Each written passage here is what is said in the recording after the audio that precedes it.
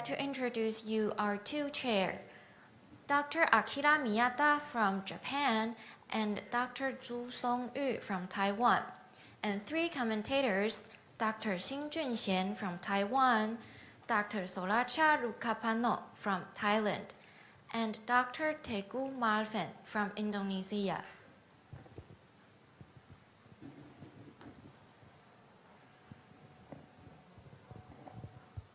First, I will introduce the Alexander Meyer, give us the first talk. It's not a nightmare. The topic is my surgical strategy to achieve high AV access success.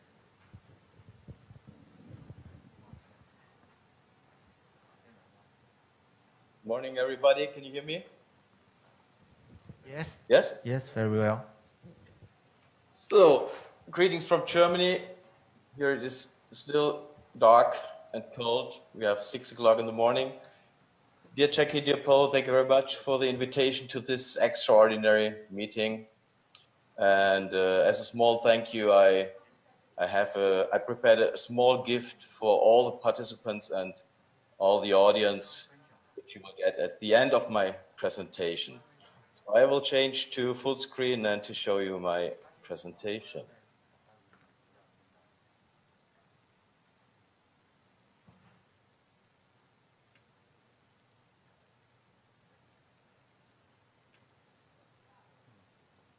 Okay, so my task today is to tell you something about the surgical strategy, how to achieve high AV access success rates. And talking about this topic, time will be my biggest enemy.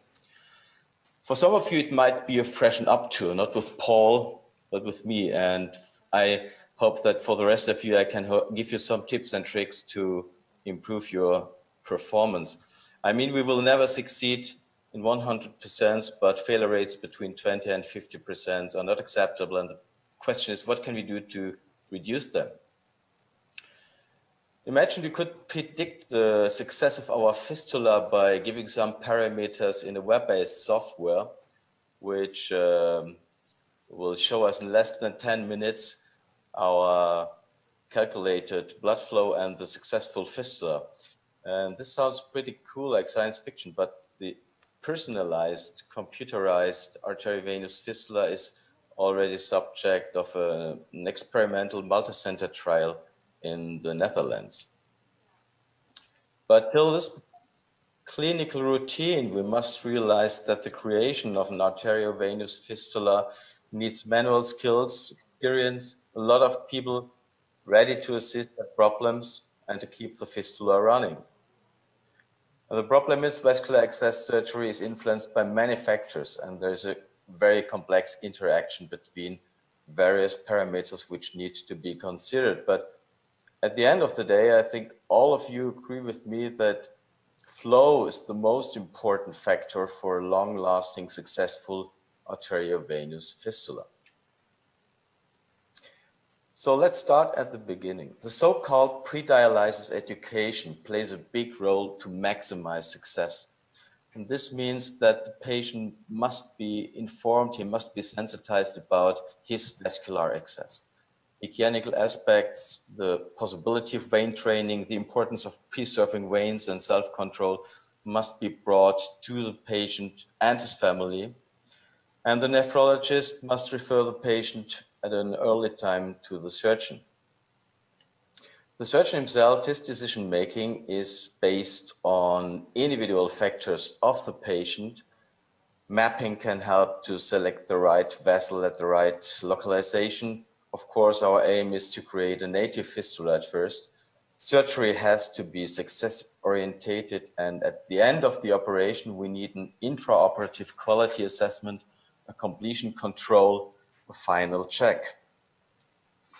So what we need is a multidisciplinary collaborating team, and therefore interdisciplinary meetings like this are so important to provide an exchange in experience and to improve the outcome of our performance.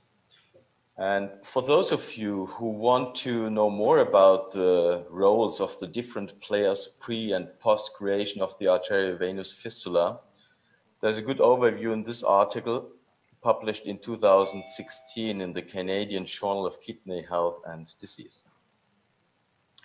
So how can we achieve high AV access success rates?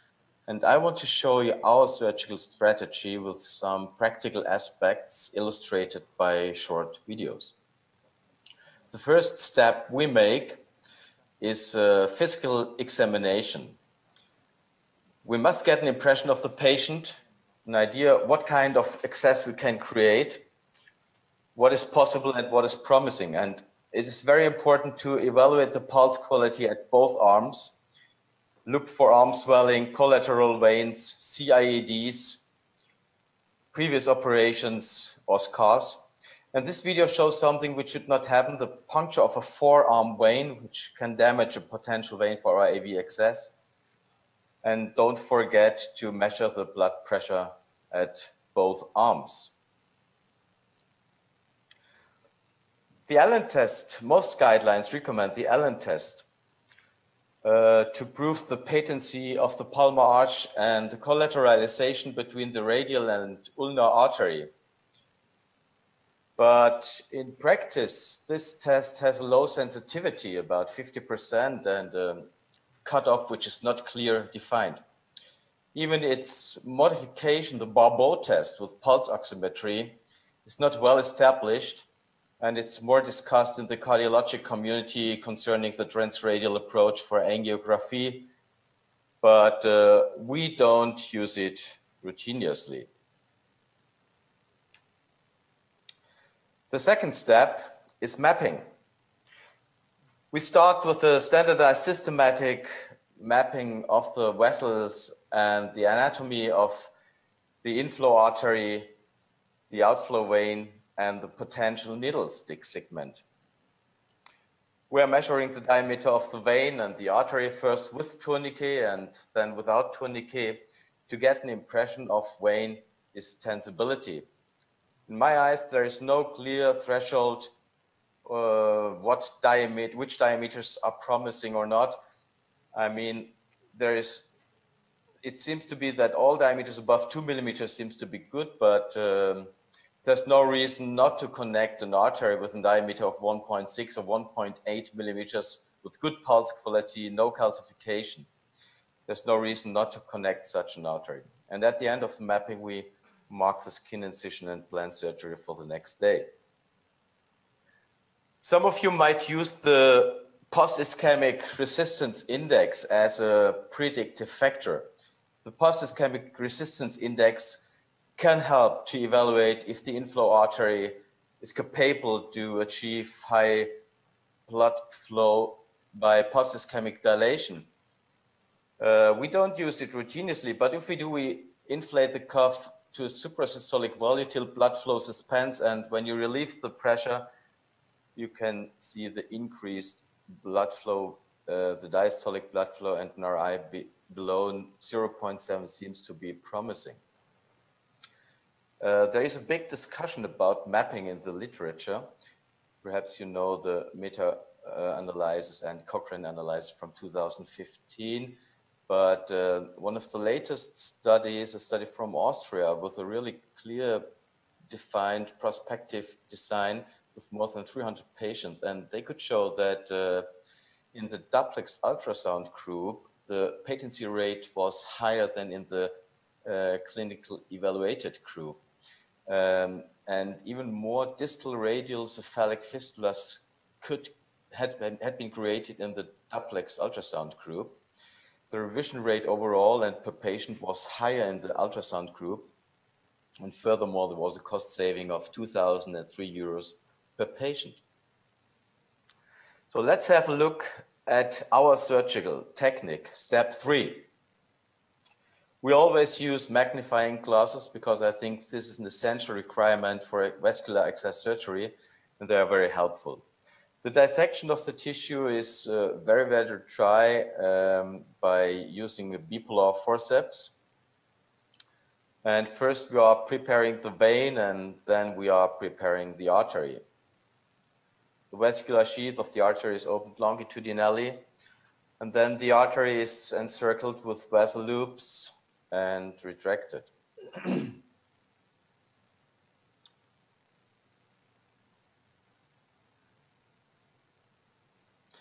After dissection, the vein and the side branches are ligated, and the vein is transected distally.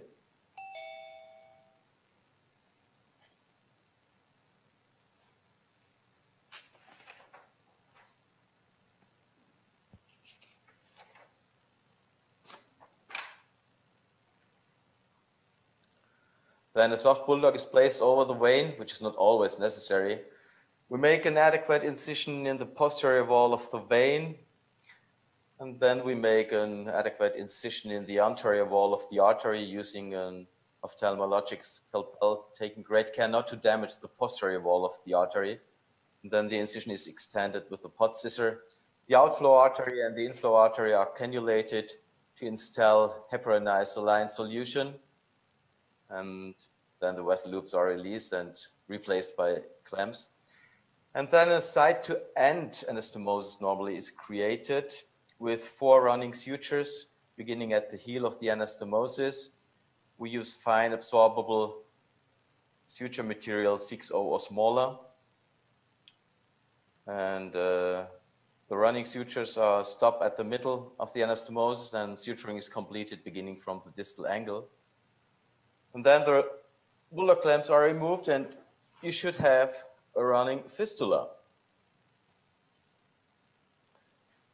Let me show you one important thing. After removing the bulldog clamps, sometimes you can see such a small spasm in the outflow vein in the juxta-anastomotic segment. And in this case, it is very important by gentle milking to relieve this, because otherwise this can promote a stenosis. Furthermore, it is very important to check the absence of kinking of the vein in the upper edge of the dissection, and it is imperative to avoid any torsion of the vein. Let's talk about different configuration of the anastomosis. The side-to-end anastomosis is the gold standard, but there are some discussions about other types of anastomosis, and I want to show you some modifications. Connecting the posterior wall of the vein with the anterior wall of the artery can help to prevent torsion of the vein. And this technique is called the piggyback straight line onlay technique, the P-slot technique. And the incidence of juxta-anastomotic stenosis might be decreased, if not eliminated, with this technique. For me, it sounds plausible, so whenever possible, I use this technique more and more. An expensive alternative to the conventional anastomosis is the clip anastomosis, to avoid any penetration of the intima and thus avoiding intima hyperplasia. A relative new development is an external support device which is placed around the anastomosis, and it should standardize the anatomy of the anastomosis. It should standardize the angle of the anastomosis and thus reduce intimal hyperplasia.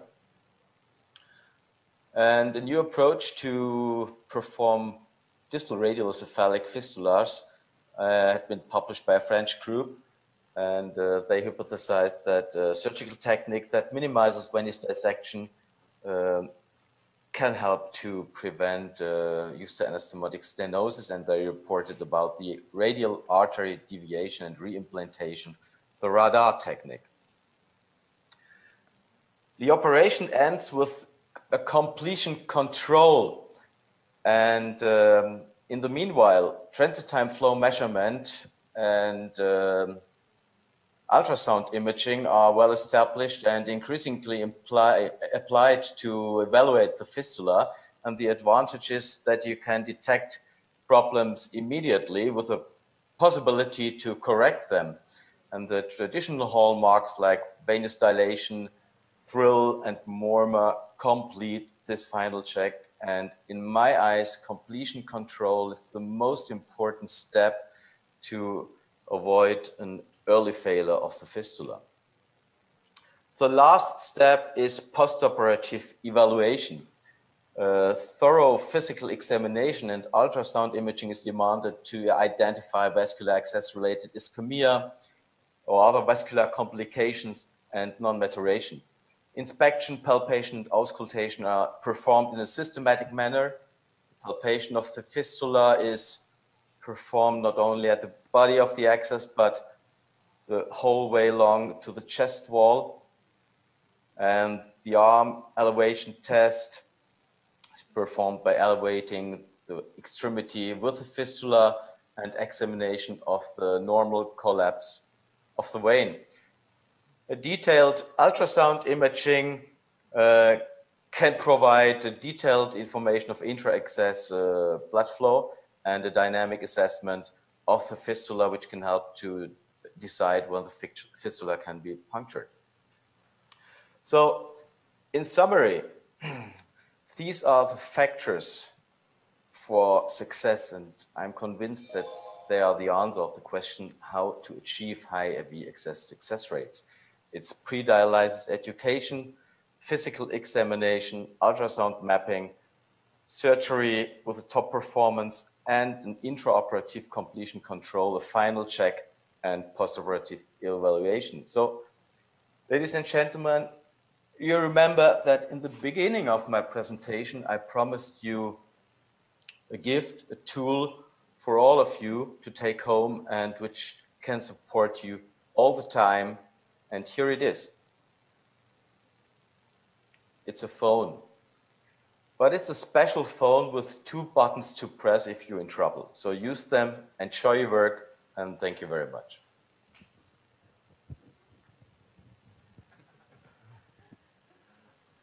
We thank the Dr.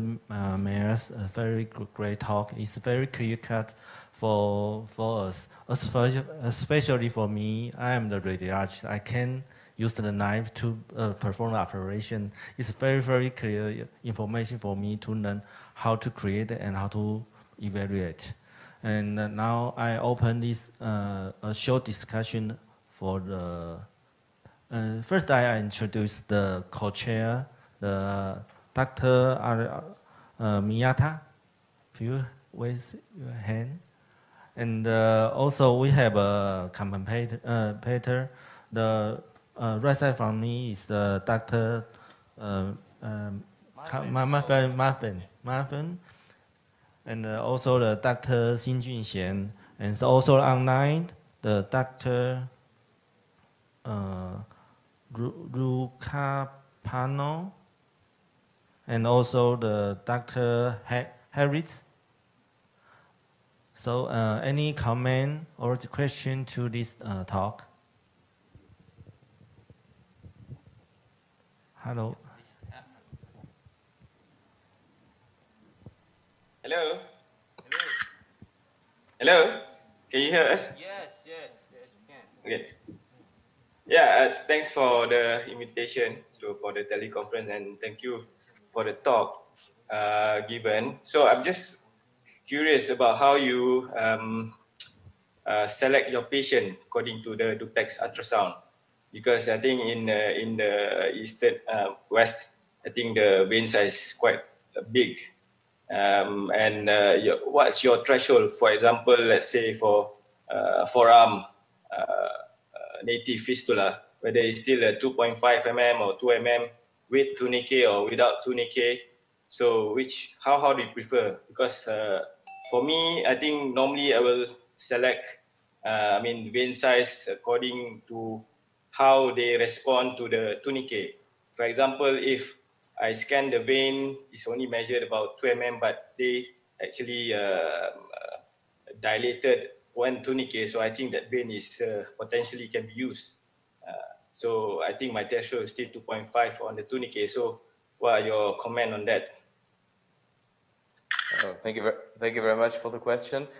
As I mentioned, I don't think that there is a clear threshold for vessel diameters. In our centers, the nephrologists always make a vessel mapping of the patient. Then the patients come to our unit, and we, the vascular surgeons, always perform a vascular mapping too.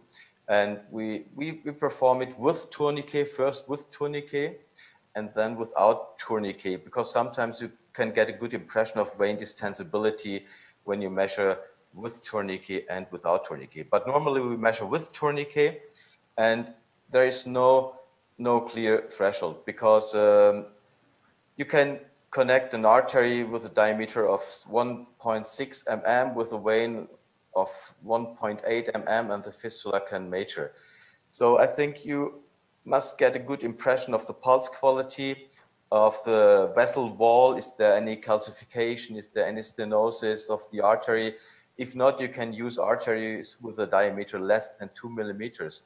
But if you have a diabetes patient and a lot of calcification in the inflow artery, then it would be better to connect an artery at the fossa cubiti with a bigger diameter. So I think there is no clear threshold. You have to try it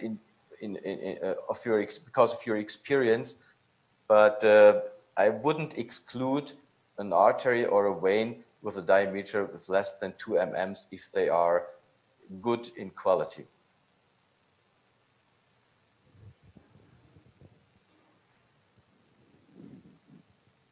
Yeah, I think I'm not going to give a question, but I'm going to give a comment on the way you're handling the spasm to Dr. Mayer. You said that you're doing pinching or do something with the vein. But I saw also on your slide that you provide with an olive sound. Do you also sound the vein to prevent the stenosis? Do you mean during the operation or before Yes, the operation? During the surgery. During surgery. At the end of surgery, we always make completion control with transit time flow measurement and high resolution ultrasound imaging, because you can immediately detect some irregularities of your anastomosis, for example, stenosis, capable vein valves which are disturbing, or flaps in the lumen of the access. So in my eyes, this is very important. If you have the possibility, use it, because you can correct those irregularities at once on the operation desk, and this can avoid an early failure of the fistula. Yeah, I mean, during the surgery, you mentioned about the spasm of the vein. So what Yes. you do during the spasm of vein? Do you put an olive sound, or you do a ballooning during the surgery? No, first of all, we are gentle milking or tapping on the vein to relieve the spasm, and in most cases the spasm will relieve. No, we don't make a Fogarty maneuver or something else if you have a spasm. We are waiting, and that's the best treatment. What do you think using the normal saline pushing using a syringe to the vein to dilate the vein? You can do this, but very, very gently, because if you have too much pressure in your syringe when you are insulating heparin solution in the vein, you can damage the intima, and this leads to lesions to intima hypoplasia or something else. So if you install heparinized saline solution in the vein, do it very, very smooth. Thank you.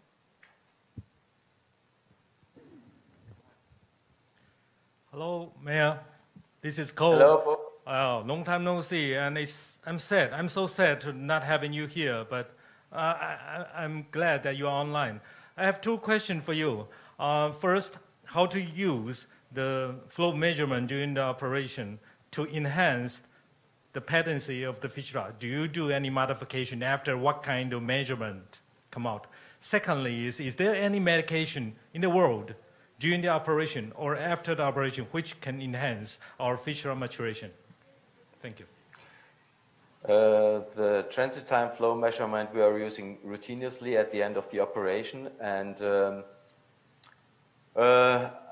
there is a cutoff. there is a cutoff in my eyes about 170 mLs per minute.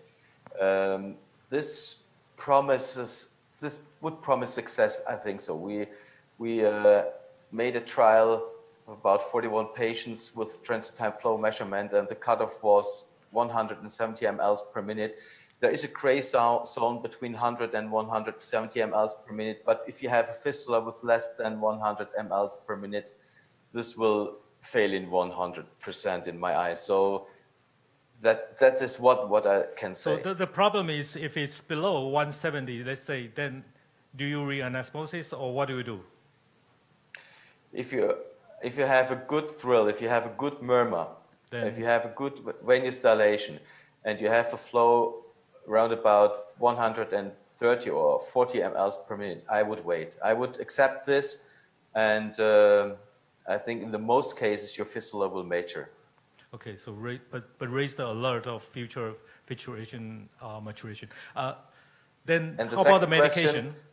Any post-op oral medication? There are any trials about liposomes which you can install around the anastomosis. Yep. Perhaps this can improve the fistula maturation rate, but apart from this, I have no experience with other medications which would enhance the fistula maturation. Thank you. Next, we move to 5 nightmare case. And in the all 5 nightmare case presented, we will open the discussion. Next, we will welcome the Dr. Mayer again to give me the nightmare case. Okay, thank you.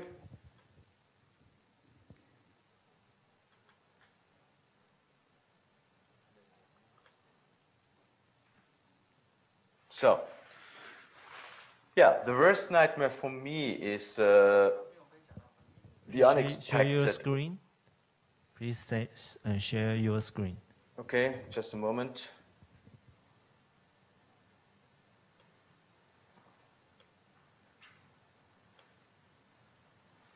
Can you see it?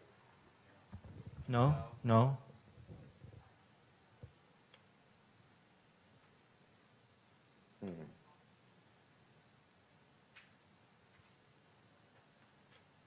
Can you see me? No.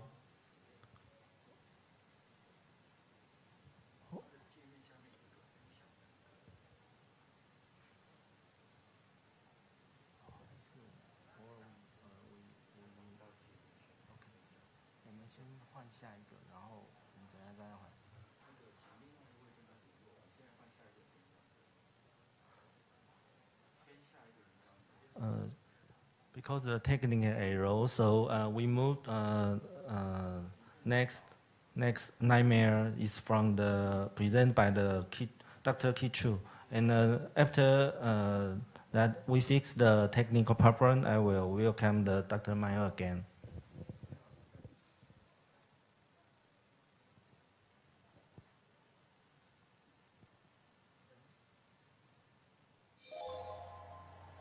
My name, and I'm an assistant professor in interventional radiology in Patras University Hospital in Greece. The theme of my talk today is going to be about a disastrous case of a central venous catheterization. As I'm not there today, I would like to share with you my credentials if someone would like to have any questions or queries about this talk. Here is some background info of the case. So the patient had a right-sided central venous catheter which was not working. It was occluded. Plus, there were multiple previous occlusions in the past, so it was decided to change side of the catheter from the right to the left side. As you can see here with the red arrow, the right-sided catheter was not removed until the new one was set in place in order not to lose access in case of failure. An angiogram taken intraprocedurally shows that the contrast does go into the superior vena cava, as you see from the red arrow there. However, there seems to be a problem at the region of the left brachiocephalic vein, as you can see with the red transparent circle. If we take a closer look at the image, you can see that there are two different contrast areas with tissue in between. Plus, the wire is not going to the superior vena cava. The contrast shown with the red arrow is the proper route of the brachiocephalic vein. The white arrow shows extravasation, and the wire shown with the blue arrow was thought to be in a collateral vessel. What you can see here is a misleading final image of the left-sided catheter to be inside or just above the right atrium, as you can see from the red arrow. If you take a more careful look, you can see that there is probably some contrast outside the cardiac chambers, as you can see with the red arrow. Some minutes after the procedure, the patient was not feeling well. The operator requested a CT angiography that revealed contrast extravasation within the mediastinum and catheter placed within the mediastinum and outside the venous system.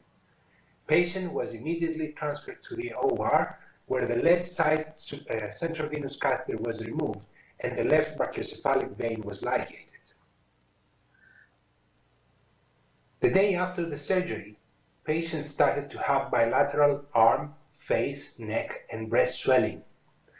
CT angiography performed before surgery showed that the right side catheter was thrombosed and was occluding the right brachiocephalic vein and partly the superior vena cava. So the patient was brought back to the cath lab. An angiogram performed from the right arm verified the obstruction of the right brachiocephalic vein. You can also see with the white stars the collaterals, the presence of the right side catheter with the red arrow, and also the signs of the sternotomy performed in the operating room. The wire was successfully negotiated through the obstructed brachiocephalic vein, and the right-sided catheter was removed before angioplasty.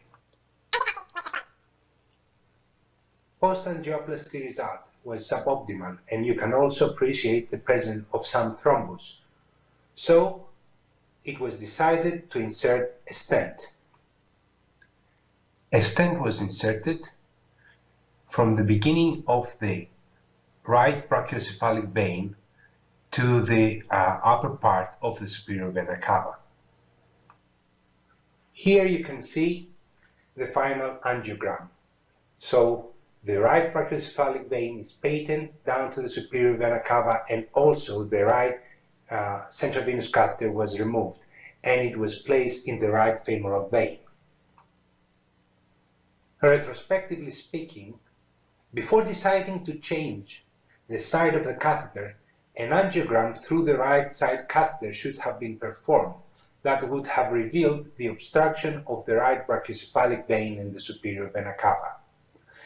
This angiogram can be performed after a wire is inserted into the right atrium through the catheter and the catheter is retrieved as high as the jugular vein.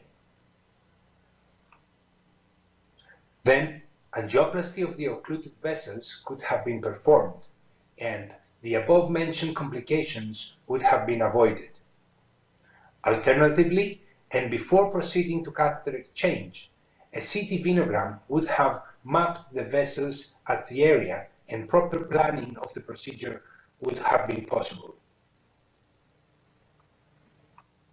I would like to thank you for your attention and invite each and every one of you to our endovascular access meeting that is going to take place in Patras, Greece on June 12-13, 2020. Next, we welcome the Dr. Meyer again to give a short talk about the nightmare case. Welcome, Dr. Meyer Yes. again. Meyer. Welcome back. I hope you can see my desktop. Do you see it? No. No. Why not? Just a moment. Now? Not yet. Yeah? No. Yes, yes, yes. Okay, okay. So, yeah, the worst nightmare for me is the unexpected death of a patient during surgery, which teaches me that even vascular access doesn't have a zero mortality. But the unforgettable nightmare for today is this case. 3 thick files with hundreds of documents of a female patient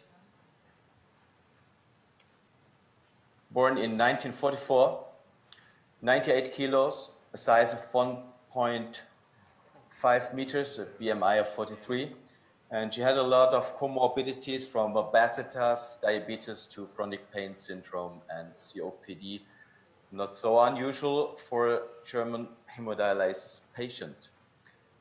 And do you have any idea what this can be? It's not modern art. These are all the access types at all localizations of this patient during her hemodialysis career. And this lasted from January 2005 to April 2013, 100 months and 49 operations and some complications. The story is so complex that I had to notice it. And the problems we had to face were bad individual conditions of the patient, multimorbidity, bad vessels, recurrent excess thrombosis of unknown reasons, and appearing infections. And everything began with an acute kidney failure in 2005 due to a rhabdomyolysis under pregabalin, because this medicament she took because of a chronic pain syndrome. And she had very bad vessels, so that hemodialysis started with a central catheter via the right jugular vein.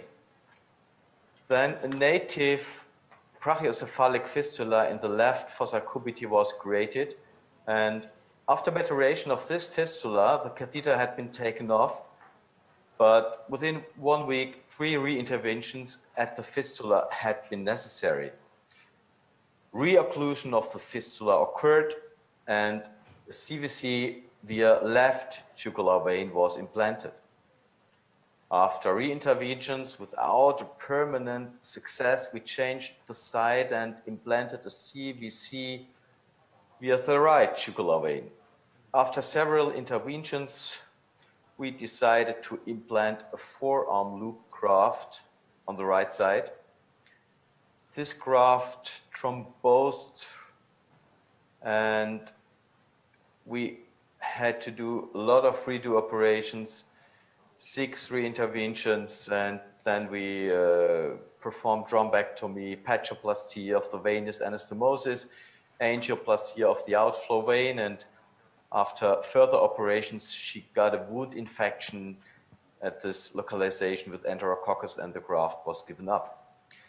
So, a new catheter was implanted on the right side, and a little bit later a port system on the right side to applicate analgesics because of her chronic pain syndrome. Then we tried the subclavian prosthesis graft to implant on the left side, and after a lot of re-interventions, the venous limb of this prosthesis graft was extended to the left jugular vein. The catheter on the right side was removed after a lot of re-interventions. And in the meanwhile, all the teeth of the patient had been pulled out because of a purulent infection of the jaw. Stenosis of the protetovenous anastomosis occurred and was corrected with angioplasty and a nitinol stent implantation in the internal jugular vein. But a reocclusion occurred, and this resulted in an extension of the venous limb to the brachiocephalic vein via sternotomy. Subsequently, a revision operation was necessary because of a thrombosis of the graft. An infection of the sternum occurred and was treated by negative wound pressure therapy, and the prosthetic graft was thrombosed and explanted. Shelton catheter was implanted in the right groin, and the thigh graft was implanted on the left side. After several re-interventions of the PTFE loop, we decided to implant a new thigh graft on the left side.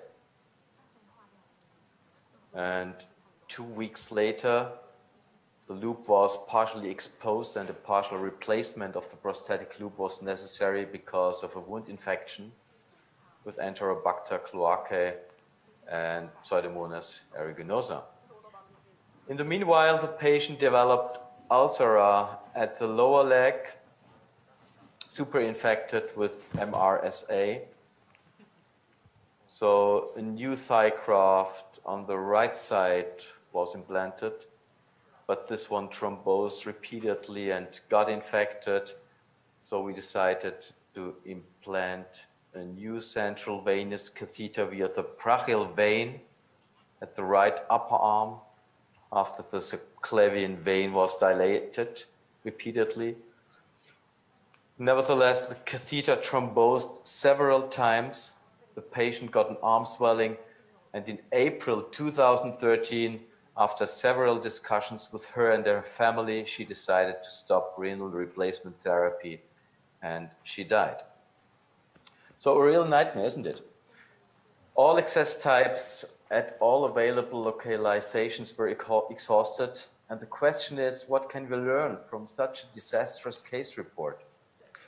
I think sometimes we must think about the limitation of hemodialysis therapy under ethical aspects. And that is not easy. But what life quality do you have if you spend the most time of your limited life in hospital or in the OR? Some patients would profit from an early kidney transplantation, but not all have access to it. Peritoneal dialysis and transplantation were no option in this case because of her morbid obesity.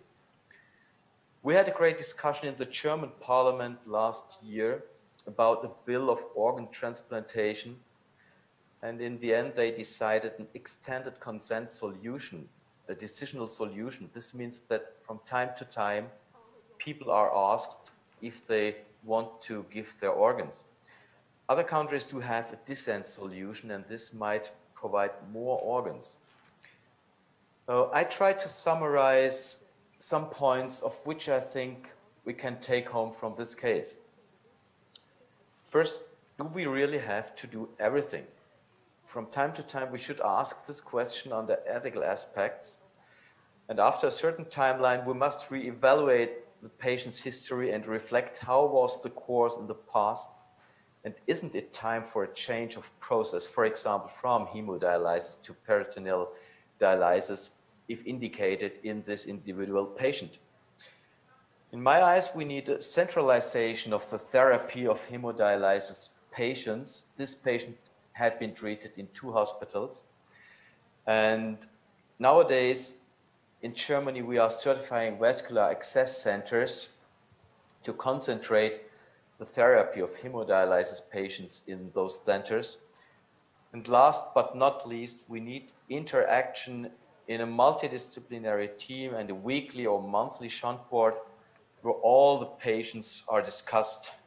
Thank you very much for your attention. Next, we welcome John William give us talk. John William? This is Dr. Liu from Kuala Lumpur, and I was asked to present an unforgettable renal access case and lessons learned from it, and they will prefer that I present some disasters so that we can all learn from it. Sorry.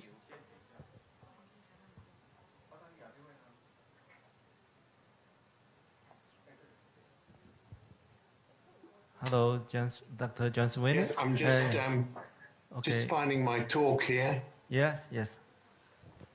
Just a moment.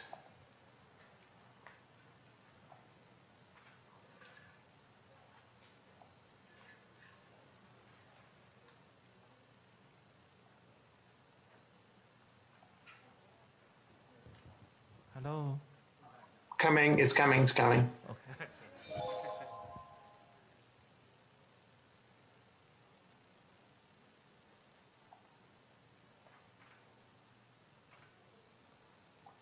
And slideshow. We can see the slide. Can you see them now? No? You are on the screen. But I can see your screen. Hang on just a second. Here we go. Can you see it now? Yes, yes. Excellent. Okay. Shall I start? Yeah, you can start. Okay. So this disaster I want to present, it starts off really, really well and really happy and ends up very, very bad and very sadly. So how do I advance my slide?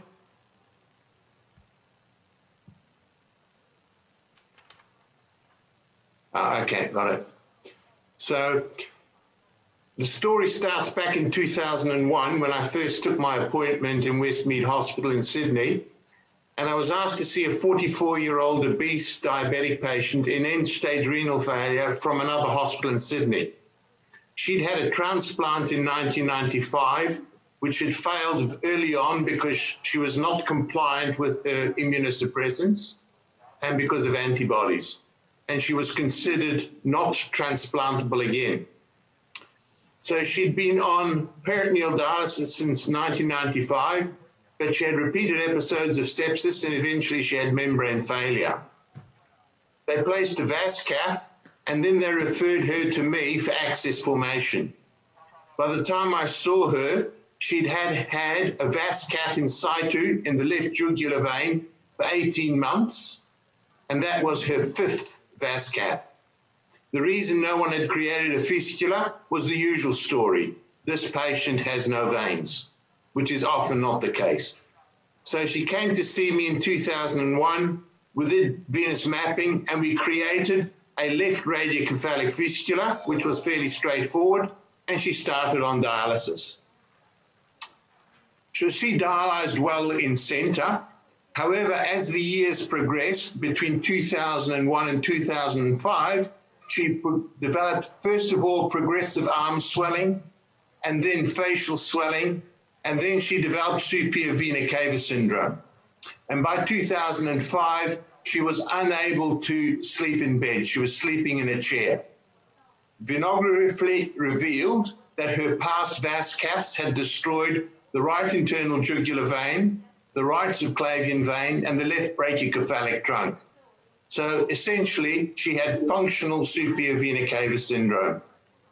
And this is a picture of the patient on the operating table, propped up with several pillows, and you can see her swollen face and her anxious expression, which is typical of superior vena cava syndrome.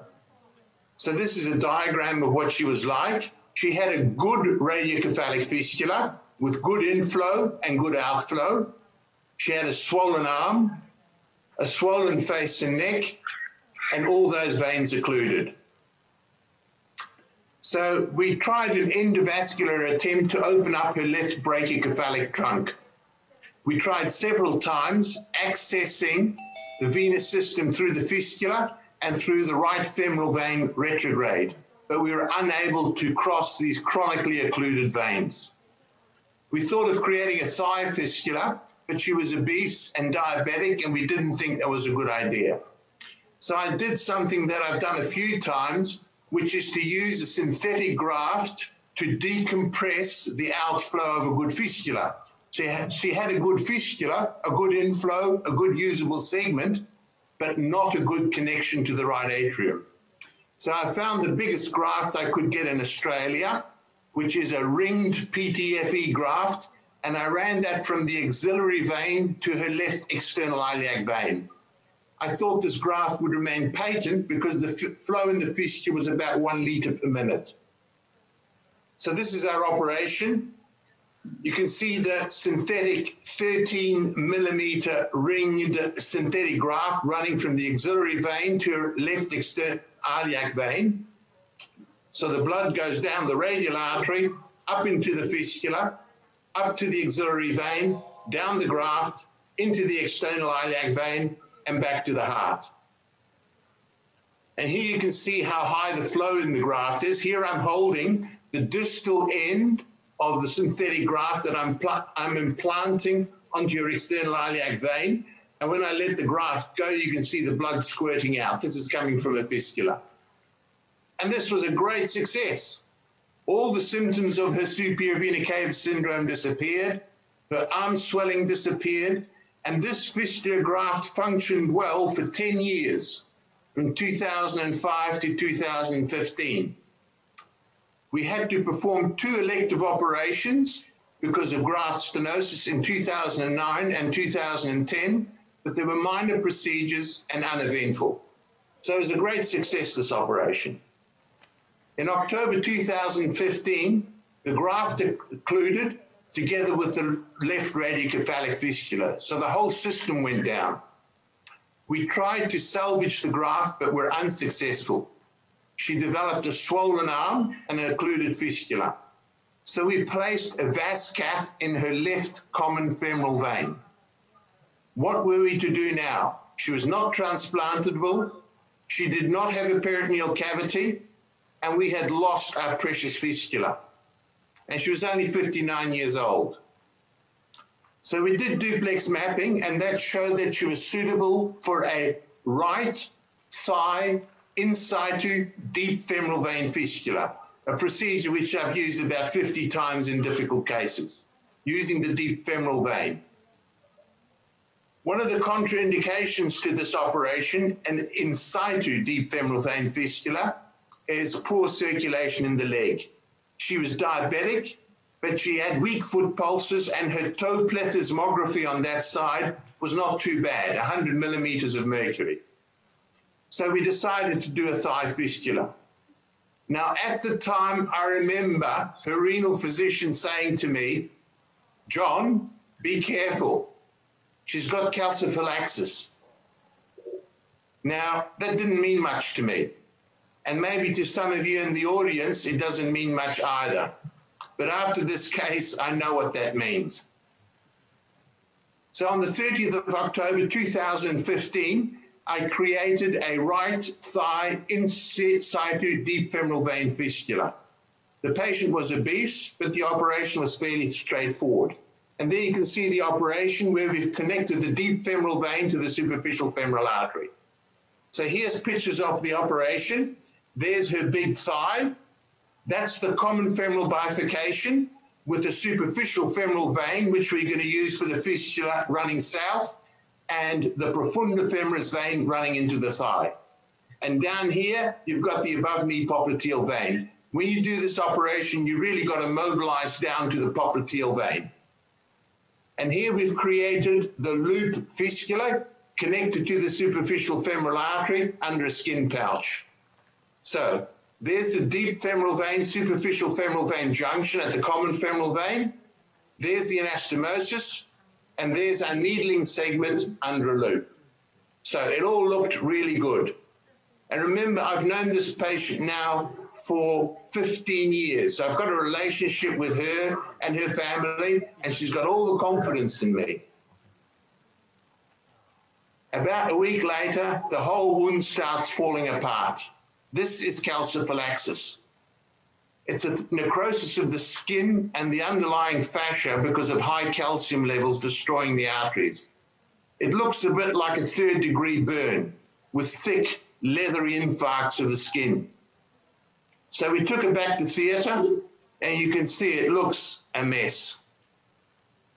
So we debrided it, and as you can see, it's not just the skin that's dead, but it's the subcutaneous tissue into the muscle, and the fistula is partly exposed.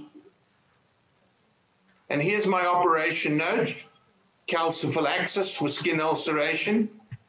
We packed the wound with 6 packs of saline, and these are the post-operative instructions. If the right groin bleeds, put pressure on the right groin and resuscitate the patient through the left-sided vas cath. I was worried about the whole fistula falling apart. But this is the saddest part. I decided to return her to theatre in 5 days for skin coverage and delayed primary closure.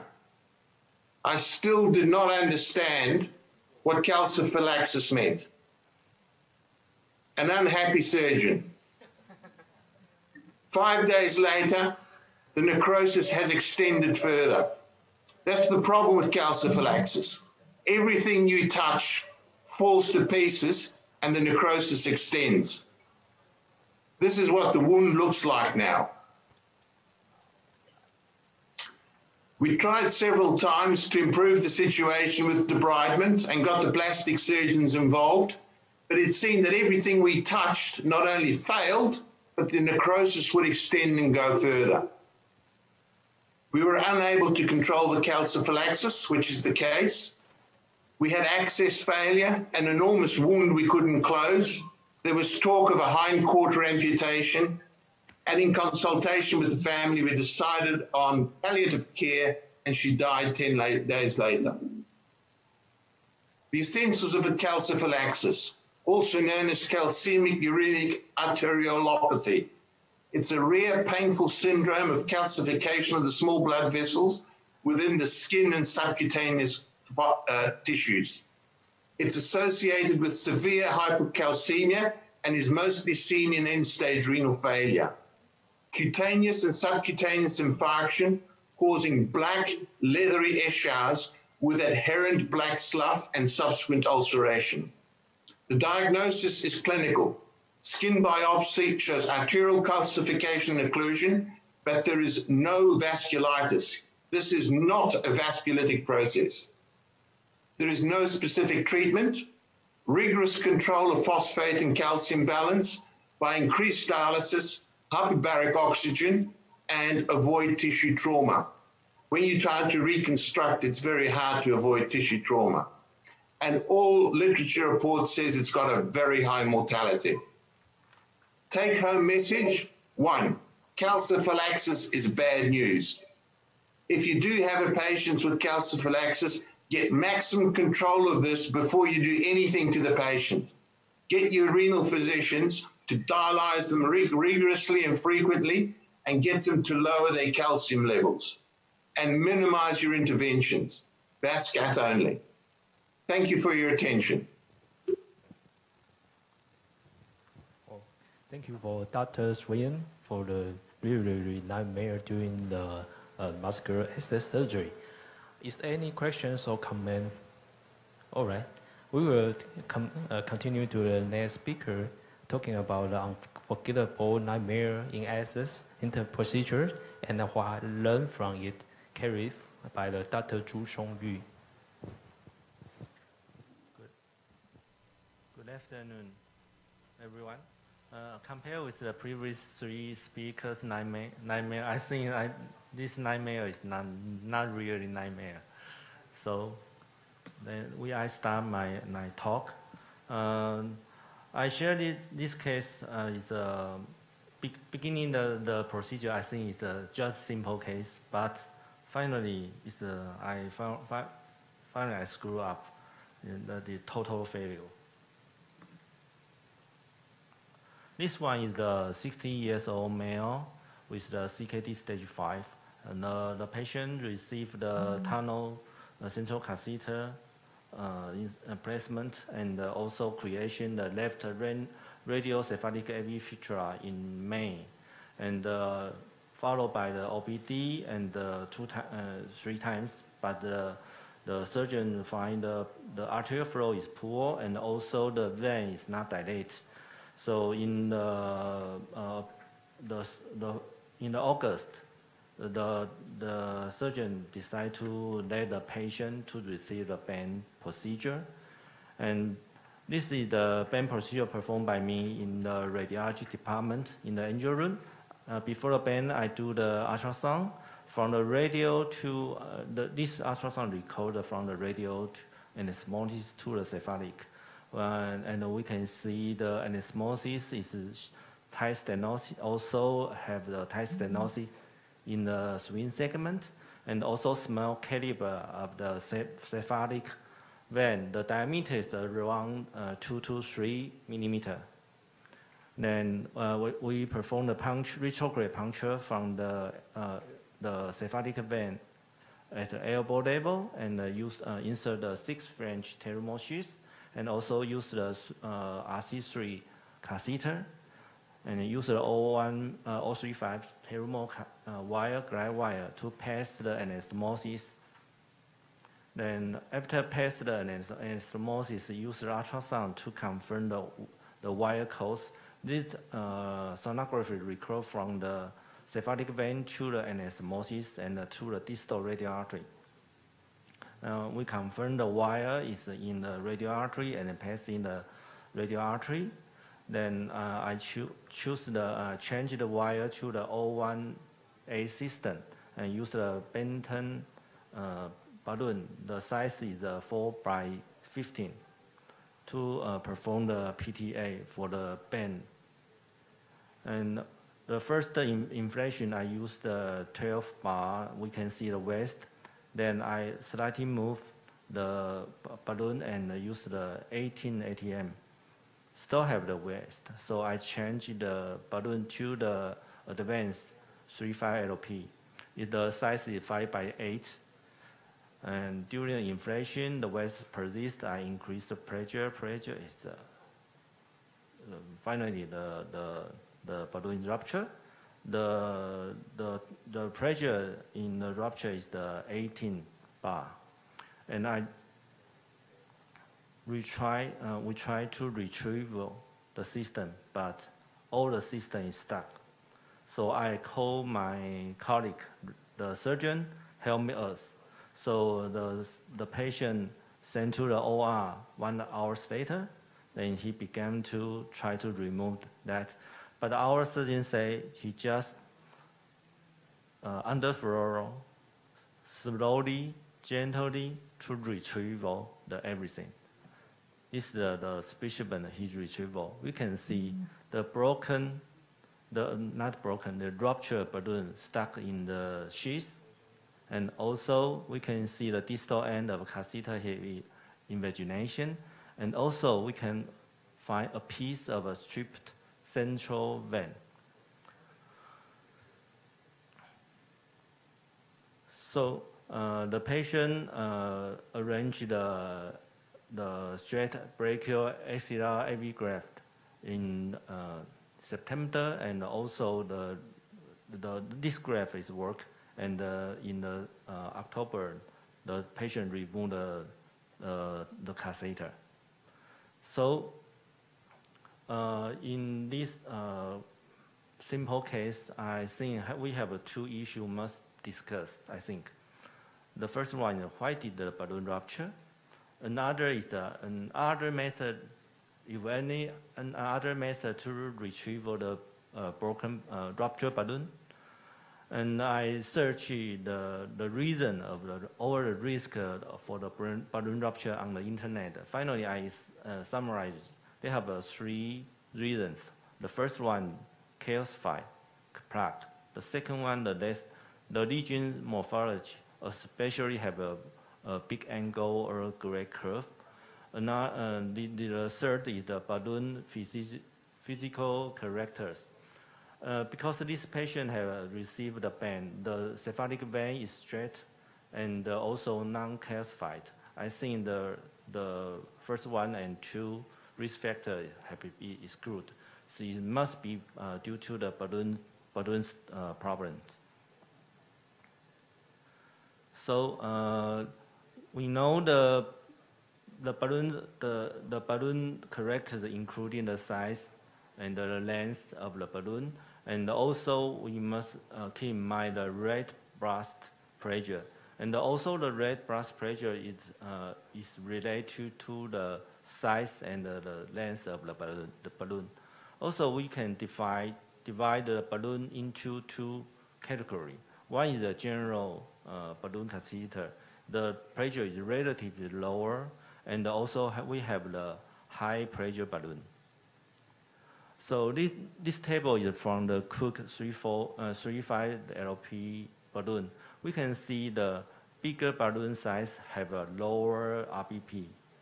And also this table is from the Benton. We can find the longer balloon have the lower RBP. So please keep in mind, if you change use the longer balloon, the RBP is lower than the small one and the shorter one. And also, these two tables is from the BD company. They have two kinds of the balloon. One is the rival and one is the conquest. We can see the rival is I think is the general balloon. So the pressure is RBP is relatively low. The highest is only 14.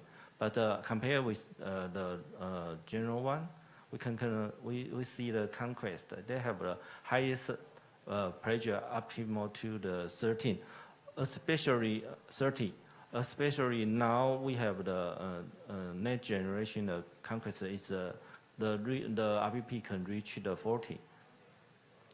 This diagram shows the jam of the broken rupture balloon. When the balloon rupture, we try to retrieve. We can see the rupture debris of the balloon will stuck in the sheath. If we force to retrieve that, the balloon will be broken. Sometimes if the balloon broke, we can use the snail to retrieve that.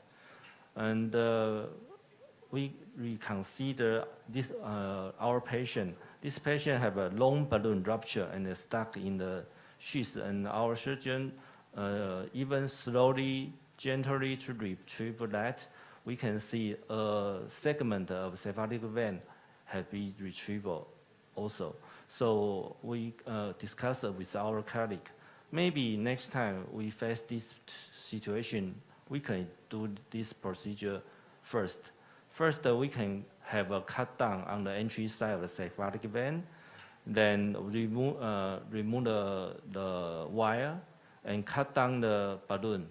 And we can retrieve all the sheath and insert a very big sheath into the cephalic vein.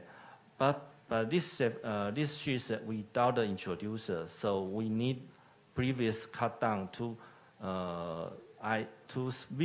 see the sheath could pass into the cephalic vein, then advance the sheath to cover the rupture balloon, and insert the 035 wire and retrieve all the balloon.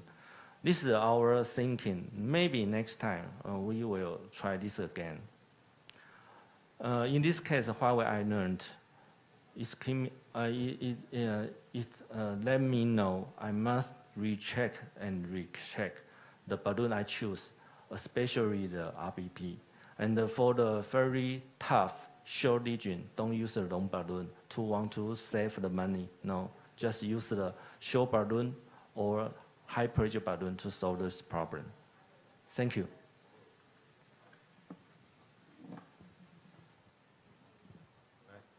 The next session will be the talk by Dr. Liu from Malaysia.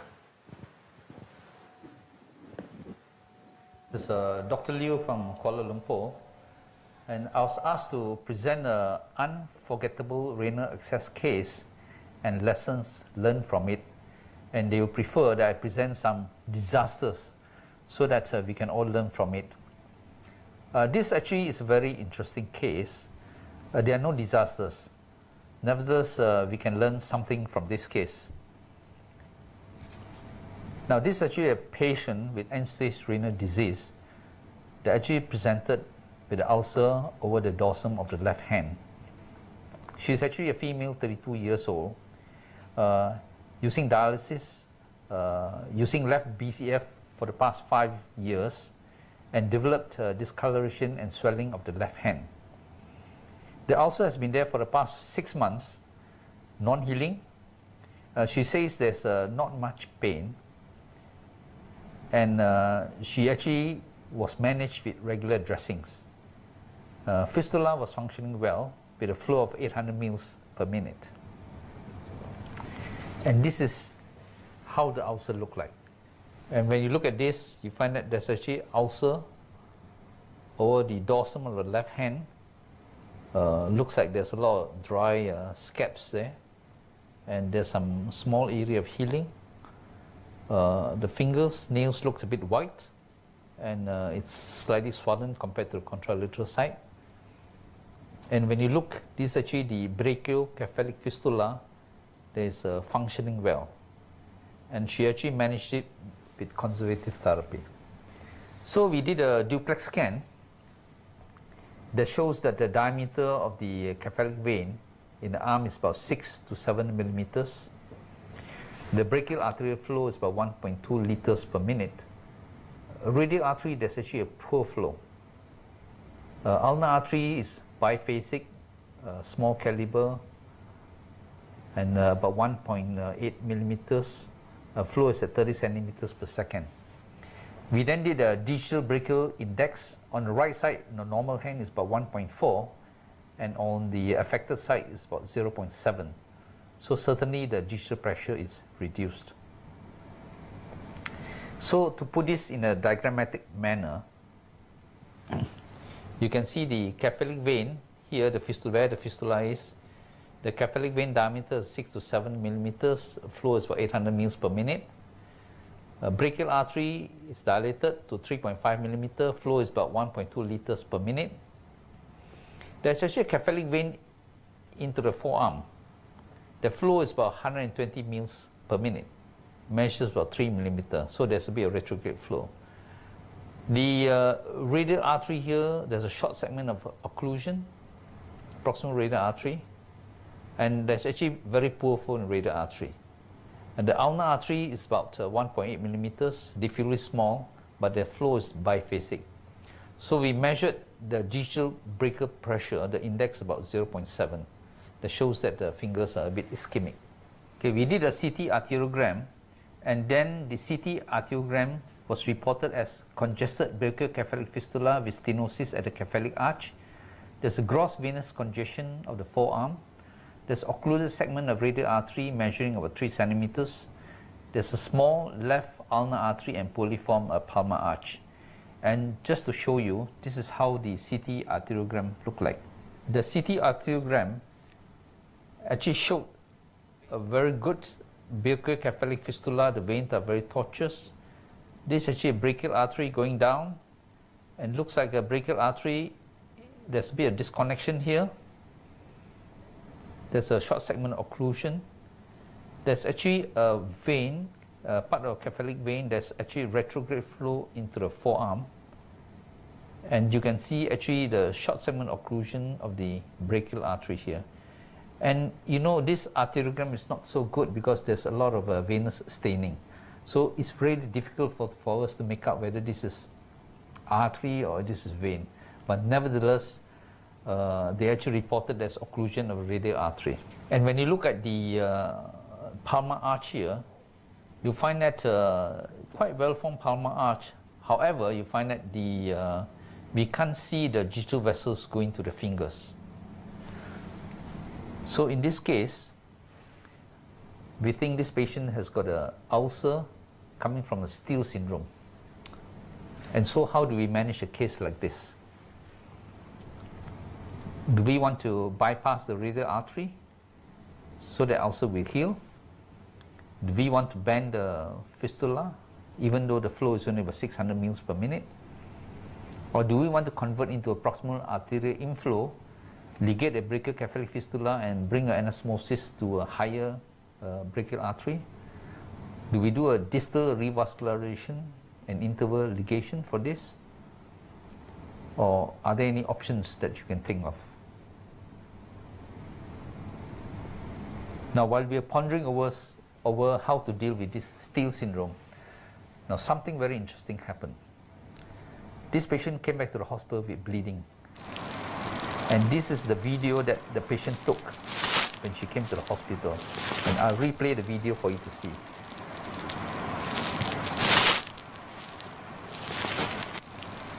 Now this is taken by the patient.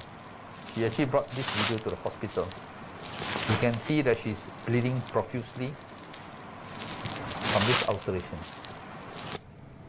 So I question myself that a number of things do not fit into this picture of the Steele syndrome.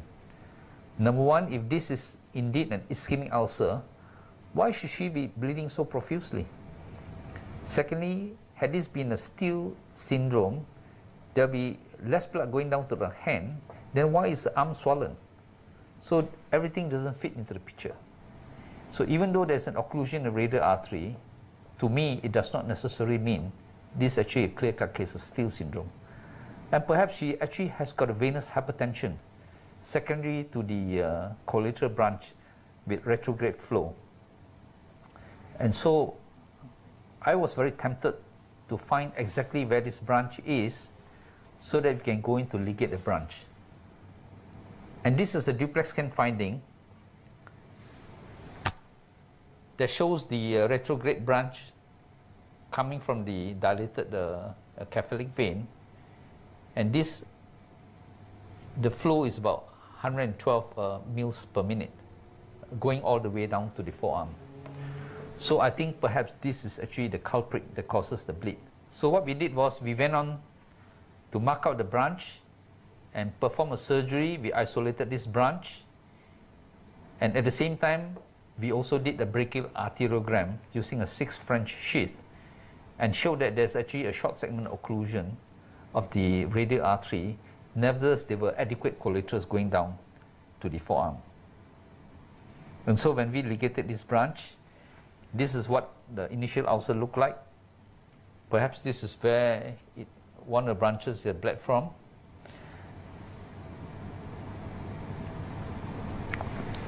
And after the surgery with dressing, a couple of weeks later, you find that the ulcer began to heal. And over follow-up, she actually came with this, what looks like a healing of a venous ulcer. And this was the last follow-up. You find that the skin has now grown over the whole area, and the fistula is still functioning very well. So there's lessons to be learned from a case like this. That not all ulcers in the hand with the brachiocephalic fistula are secondary to Steele syndrome, because this ulcer could also be secondary to a venous hypertension causing ulceration. In fact, the way that ulcer bled profusely showed that there's actually a venous, severe venous hypertension. It's just comparable to a venous hypertension in the leg, where patients bleed from this varices. Number 2, not all arm swelling is caused by cephalic arch syndrome or central vein occlusion, because this arm swelling in this case is actually due to venous hypertension secondary to a retrograde flow. Thirdly, reduced digital pressure after a proximal arteriovenous fistula does not equate with significant ischemia. I'm sure if we were to measure digital pressure in every patient who had a brachiocephalic fistula created, their digital pressure index will be low. So it does not mean all these are due to significant ischemia. And thirdly, fourthly, more importantly, the venous hypertension can be severe from retrograde flow. So in a patient like this, we actually press on with ligation of the branch, and we did nothing to the proximal radial artery occlusion, and the ulcer healed. So this is actually an important lesson to learn. Thank you very much. Now we open for the discussion. Could I see the pen? Okay, Dr. Yue Jialin. Hello. Can you hear me? Yeah. Hello. Yes, we can yes? hear you. Okay. Okay. Thank you. Thank you for a nice background. welcoming in. Yeah. Yeah. This is Jialin Yue from Zhongshan Hospital Vascular Surgery Department, Shanghai. Based on the previous speakers, I would like to raise a topic that's about the vascular access in the lower extremity. I saw some of the picture previously. The one questions or comments from me is that for the AV graft in the lower extremity, we transfer first the mid-thigh AV graft or the AV graft in the groin at the first time. And the other question is about the femoral vein transportation fistula. I noticed that in Dr. Sweeney's case, you just harvest a very short segment of the femoral vein. So I think I didn't catch you up. You mentioned some about the popliteal vein, but I think I didn't catch you. So why not to harvest the vein until the popliteal that you can give the patient a longer cannulation length? And also for that case, do you think if we use skip incision and also we use tunnel using a tunnel device, will it be better for the patients for the infection of the incision? Yes, that's my question. Thank you. Dr. Jiang Sween? Connected? Yeah, yes. Okay, so I agree with the points you make. First of all, we've used a lot of deep femoral vein fistulas, and people worry a lot about the venous system, and that's never the problem. If you use the deep femoral vein for fistula formation, the profunda femoral system will quite adequately cope with venous drainage. So in the 50 or so cases I've done of this, venous drainage, leg swelling has never been the problem. The two problems you can run into are ischemia and wound healing. The ischemia occurs because the vascular reserve of the lower limb is much less than the vascular reserve of the upper limb. So you must only do in situ femoral vein fistulas if the circulation in the leg is normal or near normal, which means they mustn't claudicate, they must have palpable pulses, and they should have relatively normal ABIs and toe plethysmographies. The particular danger is the diabetics. It's not a fistula you really want to use in diabetics, but this woman we were treating had no other options left. So the first thing is in using in situ deep femoral vein fistulas, the arterial circulation has to be pretty normal. In terms of length, we routinely harvest the femoral vein from the bifurcation of the common femoral vein down into the popliteal fossa as far as we can get. The problem is you're approaching the superficial femoral vein from the front. At the adductor hiatus, the superficial femoral vein goes through the adductor hiatus into the posterior compartment. And we chase it as far as we can, but technically it becomes more and more difficult. Certainly you cannot chase the popliteal vein past the knee joint because it really becomes completely posterior at that point. So generally for our deep femoral vein fistulas, we harvest the superficial femoral vein plus the above knee popliteal segment. And that generally gives us enough room. Using skip incisions, as the cardiothoracic surgeons do to harvest long saphenous vein, is a good idea, but remember the deep femoral vein is much, much deeper and less accessible than the long saphenous vein. It's really very close to the femur, and in an obese thigh, it's very difficult to get at. Using a tunneling rather than a flap, I think you're correct. By using tunneling, you can decrease wound healing problems by having less dissection. So I do agree that tunneling is better. Wound healing is a problem with these patients, but in this particular patient that I showed, the wound healing problem was calciphylaxis. It was terrible. It was far worse than anything I've seen with any of the other cases. I hope that answers your question. Thank you.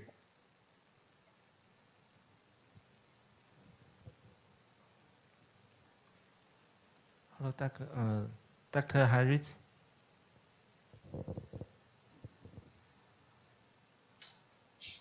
I got a question for Dr. Liu regarding his last case just now, the presumed Still syndrome with venous hypertension. I was thinking, let's say if you treat the outflow stenosis, because I've noticed the CT scan actually shows venous dilatation over the cephalic vein, which I think could be due to the outflow stenosis. That will, by doing fistuloplasty to the outflow, you can decompress the cephalic vein and also reduce the retrograde flow to the forearm. So that can also, cure the problem. So rather than straight away ligate the collateral. So what do you think?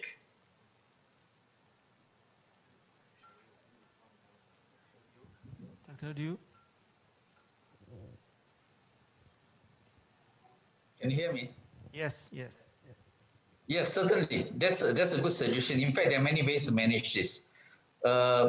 Unfortunately, I did not put down there the outflow stenosis was about 50%. So when I look at it, I wasn't very convinced. So if the outflow stenosis is very severe, certainly this is one option. But I wasn't convinced that that's actually the main issue, and it's actually a collateral vein that's coming down, and that's why I proceeded with the ligating the collateral vein. And later on, we can actually go back again and see if the thing becomes more severe. Then I think I'll consider that. If that answers the question, I actually want to ask a question to Swinen and also to Myers. You find that we are dealing with many obese patients now. And one of the issues with obese patients is that you can almost always predict what's going to happen to the excess. Over a period of time, the excess will fail. And one way out is I usually take them to a side and tell them that if this excess fails, they will die. And really, if they want to sort of have an alternative, is really have to go through a bariatric surgery so that peritoneal dialysis becomes an option. And if they're able to lose their weight, we can even think of trying to harvest the superficial femoral vein and do some other procedures for them. So I've had patients that was referred to bariatric surgery, and true enough, many of them actually ended up later on with peritoneal dialysis. So what do you think?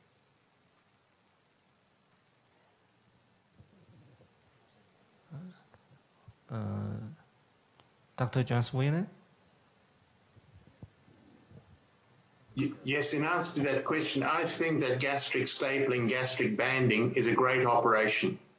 It's the only really reliable treatment of morbid obesity, and it has many benefits. Not only does it make their access and dialysis more manageable, but it also improves their health because it brings their diabetes under control. So I think if the patient is suitable for a gastric banding, and it can be provided because it's only starting to be publicly available in Australia, I think it's a very good operation. Before we go to our friend from Austria, Dr. Mayer, I'd just like to make a point about his talk. He was talking about, getting the fistula working and optimum creation and all that, and preoperative fistula planning. I think there's something very important that I've learned in the last few years, and it's in fact one of my registrars from Malaysia who introduced it to me, and that's on-table venous mapping. So traditionally we rely on preoperative ultrasound mapping to determine what fistula we make. But we know from experience that the ultrasound mapping done preoperatively is unreliable. It's unreliable in the sense that it will report a vein as being small when in fact it's not small. The superficial veins are very prone to spasm. Lots of things will cause spasm: dehydration, cold temperature, anxiety, whatever. The way we try to get around that is by using tourniquets. So we do our venous mapping with a tourniquet and without a tourniquet. But even that doesn't work very well. And it's particularly a problem in colder climates, where the cold climate will cause the vein to spasm. And I think we finally solved the problem, and this is how we've done it. So we do our venous mapping, and from the venous mapping we select right upper limb or left upper limb. And we may be able to decide radiocephalic, brachiocephalic, brachiobasilic, whatever. But we decide which limb we're going to use. When the patient then arrives in the operating theatre, our good anaesthetist puts in an arm block. We do all our fistula work with arm blocks, and you guys should do all your fistula with arm blocks.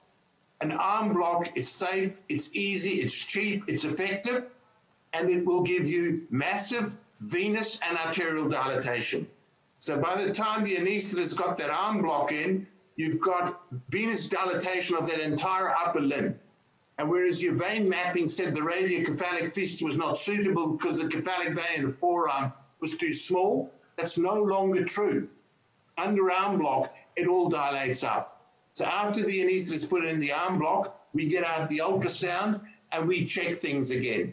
And if we find that the cephalic vein in the forearm is now 4 or 5 millimeters with arm block, we'll do a radiocephalic fistula. And if it doesn't look suitable, we'll choose a vein in the upper arm. But the only way of getting good venous dilatation and arterial dilatation and planning your fistula effectively is with arm block. And you can only do that in theatre. So for all our patients, arm block, on-table repeat mapping, it doesn't take very long, and final decision on the table. Thank you. Sorry, the Dr. Mayer is offline, and now we have a question from the Dr. Zhang Jianhua.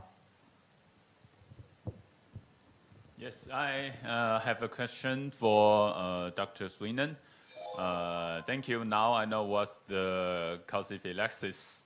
And in your case, back to the beginning, when the patient had SVC syndrome, do you think we can try flow limiting surgery like bending or Miller to treat this patient instead of do the bypass surgery to the femoral vein?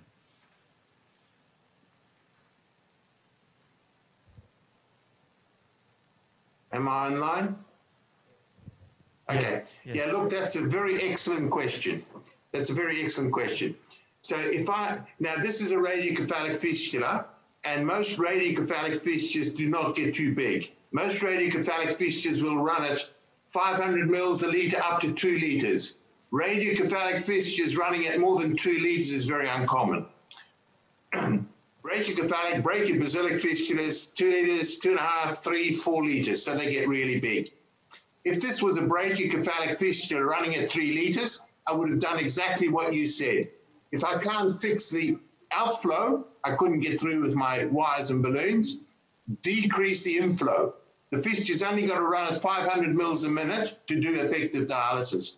Everything extra makes the outflow problem, the superior vena cava problem, worse. So certainly, if it's a high flow fistula, there's an outflow obstruction I can't fix, I would do exactly what you say. I'd band the fistula down to 500 mils a minute. The trouble with this patient is that she had a radiocephalic fistula and was only running at 1 liter a minute. And banding that down would have been difficult, and I don't know if it would have been successful. Banding a fistula under 1 liter is difficult. Banding a fistula at 2 liters is much easier. So that would have been an option, but I think the option we chose there in the end was very successful. But your comments are quite correct. Thank you. Here are some questions from the audience online. The question for Dr. Sweeney: can we learn on block by ourselves? The audience want to learn the training program provided by Dr. Sweeney. Thank you. Sorry, what exactly is the question? He want to learn on block technique provided by you. How to unblock a fistula? Unblock during unblock. Yes. Oh, yes. Okay. So unblock, it's something that our service has developed over the last 5 years. And maybe I shouldn't say this, but it's actually quite straightforward. Unblock's been around for a long time. And whenever people offered me arm block, I said no, for 2 reasons. First of all, arm block is not always effective. And secondly, it causes complications, arterial punctures, venous punctures, nerve injuries. But the thing that has revolutionized arm block is ultrasound-guided arm block. Ultrasound-guided arm block is very precise. It's very safe. It's very effective. It's very easy, and it's very rapid to do. And I would say that if you don't have a friendly anaesthetist who will do the arm block, do it yourself. I mean, I'm tempted to do arm block myself, and it'd be easy to learn. All you need is an ultrasound probe and a syringe with 20 mils of Xylocan 2%. However, medical legally, I can't do it in Australia because I'm not an anaesthetist, and we've got good anaesthetic service. But if in your country you can't get your friendly anaesthetist to do it, learn it yourself. But the critical thing is ultrasound guided. Do not do arm block without ultrasound guidance, because it turns a safe, effective procedure into a dangerous, ineffective one. One further comment on arm block. When we talk about arm block, blocking the forearm is very easy and straightforward and very effective. Blocking the arm less so. The higher up you go, the less effective the block becomes. Now you can place the block below the clavicle, above the clavicle, or intrascalene. Now, the higher you place the block, the more effectively you block the upper limb. But here is a note of caution. Do not do any arm blocks above the clavicle. All your arm blocks go below the clavicle. I'll just say that again. No arm blocks above the clavicle. The reason is, if you put an arm block above the clavicle, you're going to start knocking out the phrenic nerve. A supraclavicular block will knock out the phrenic nerve in 50% of cases. An intrascalene block will knock out the phrenic nerve in 100% of cases. Now, if you knock out my phrenic nerve, I'll get a bit short of breath. If you knock out the phrenic nerve of a patient in renal failure who's fluid overloaded, they may end up in renal failure and acute respiratory failure and need intubation. So no arm blocks above the clavicle. Below the clavicle, very safe as long as it's done with ultrasound.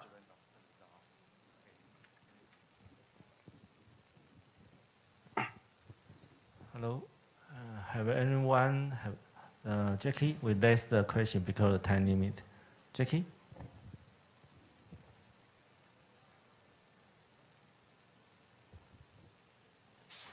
Right. I think actually this is an excellent section. If you all follow our previous meeting, you'll know that this is a new section in DASy. It wasn't there in the last two, but I think this is really, really a great section because all of you have, in each of these nightmare cases, brought out a very, very important message.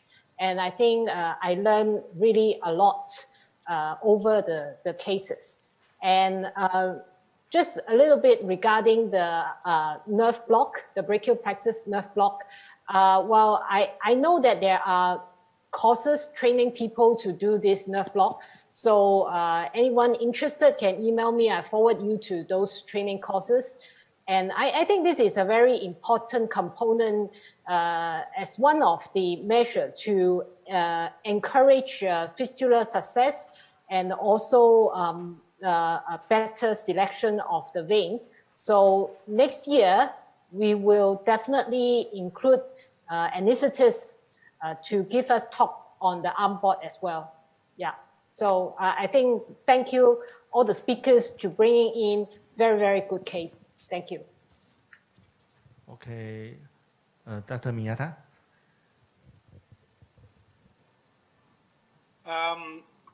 I'm a co-chair person, so that I should say something. But during 30 years of my experience of about AV fistula and then AV graft and then also intervention treatment. But and I thought that probably everybody thought that we have enough experience about the complications. But I have never imagined that we can share more and more the complication, the rare cases like this.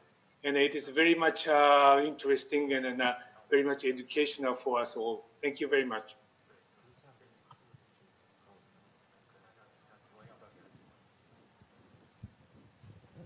And now we have a Taiwan audience. He want to have a question. So now I open the Q&A for him.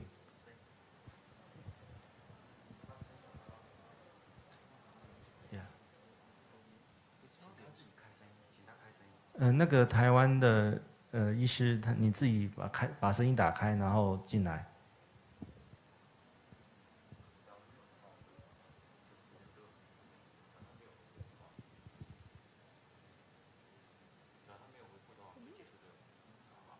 Okay, I think now we cross because of technical error.